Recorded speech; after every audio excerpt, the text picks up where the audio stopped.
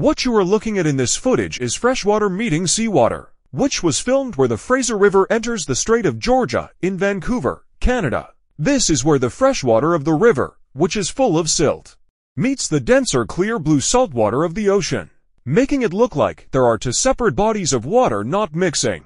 Now it may appear like the freshwater is pushing back the seawater and creating this boundary between the two waters, but that's not the case. The two waters are mixing, it just doesn't look like it. When the fresh water crosses the boundary to become salt water, it suddenly becomes very clear, which is why the boundary seems to exist between the dirty and clear waters.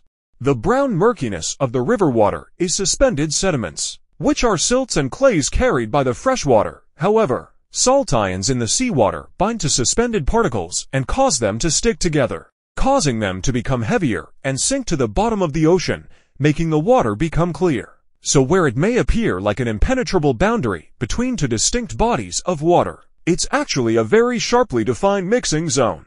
The lighter fresh water rises up and over the denser salt water, creating a boundary under the surface where the particles are binding together and dropping down, forming a sediment layer and mixing the two waters together. Now I have read many comments on videos like this, and it seems there are a lot of people who view this as a religious event, and there is even a reference in the Quran to an event like this. I myself believe it's simple science with a simple explanation.